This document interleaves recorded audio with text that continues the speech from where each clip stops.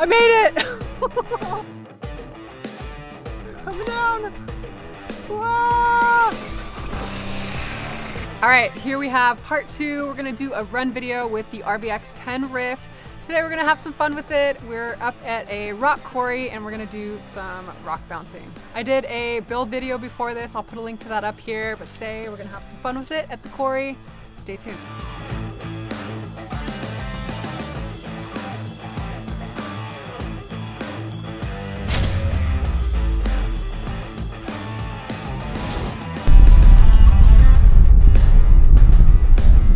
Since my last video, I finished gluing on the tires. I also swapped out the 2-speed gear set. So I ran a couple packs in this just to get a feel for it and make sure that the ESC was set up properly.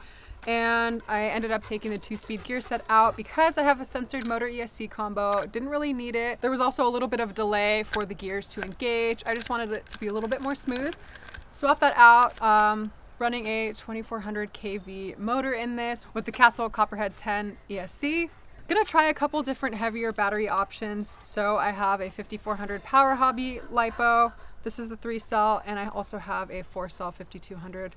I did a little poll on Instagram about whether I should try out 4S in this, and I think we're gonna do it. So I got a couple options here. Let's go take it up to the quarry.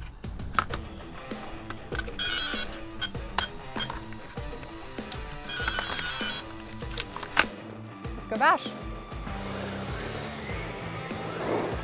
Whoa! So you can't turn like super sharply, otherwise it'll do that. We do have some sway bars,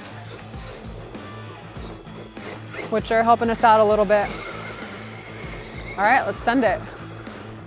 This is a freaking rock crawler paradise.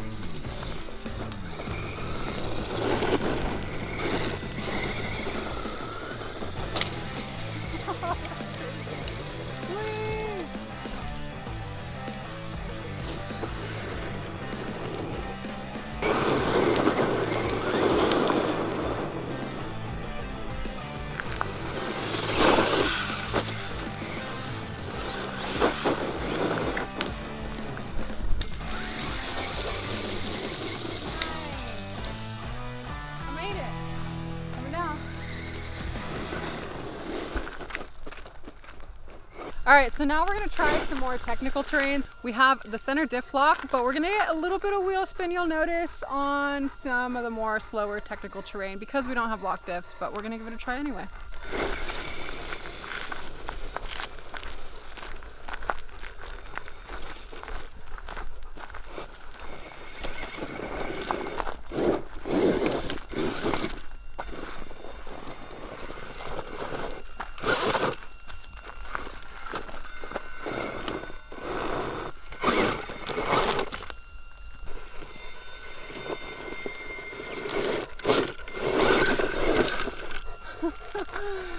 Yeah, it's not gonna do that stuff. It's not really geared for this type of technical terrain, going slower. Maybe if we locked out the rear and front diffs, you might get some better performance, but it's all about getting crazy on the hill climbs for sure with this one.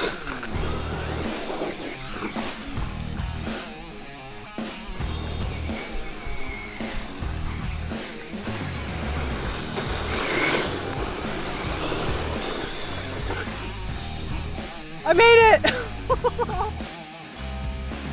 Coming down! Whoa!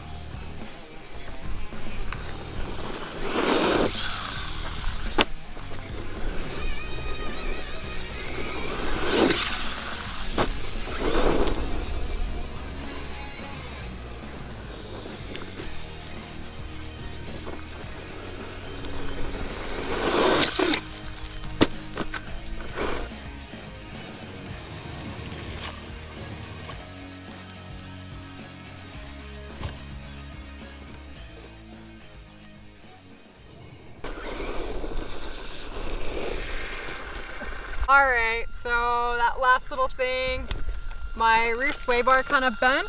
You can see the plastic's a little bit flimsy here and it keeps getting sideways. And then this little rod end just busted.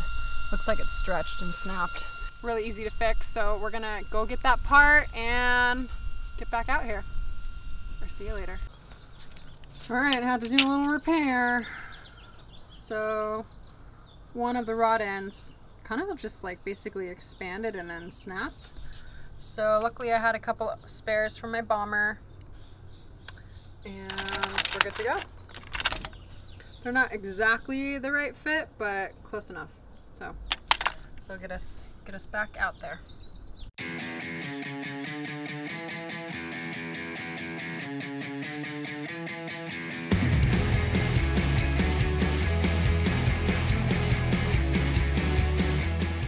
All right, this thing survived a couple runs on 3S. This is my first time trying 4S. I'm noticing now that the sway bars are a little weak and this part sort of spins, a pivot, so it's been kind of bending a little bit. So definitely want to upgrade these to metal ones in the future. But otherwise our ball end thing is holding up and let's go send it. Whoa boy. Whoa, that's like not even that much throttle. Yeah, this is how you break your RC cars. So I'm running a 2400 kV motor, which is 200 kV over what they suggest speccing this with in the RTR. So I'm gonna be a little cautious. I don't think the gears are meant to go that crazy. So you will use the power to do some jumps, so.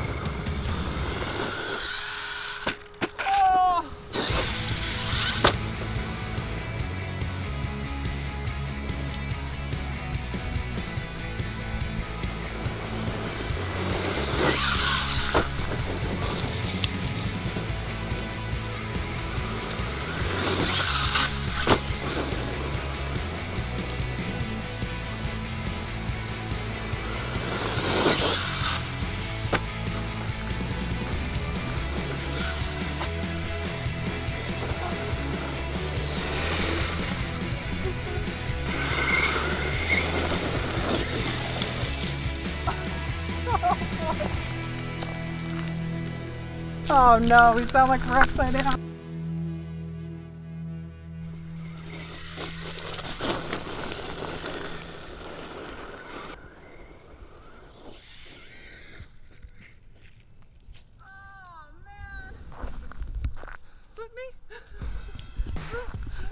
So that is pretty much it for this video. I had a ton of fun running the Rift up at the rock quarry on both 3 and 4S. Just had one minor break of a rod end the whole session, so not too bad.